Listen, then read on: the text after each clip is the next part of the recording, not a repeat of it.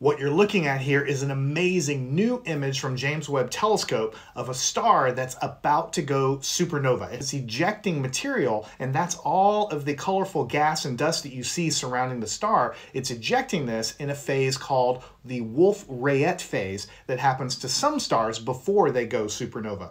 And the central star here is about 30 times the mass of our sun, and all of the surrounding material that you see in the picture is about 10 solar masses worth of material.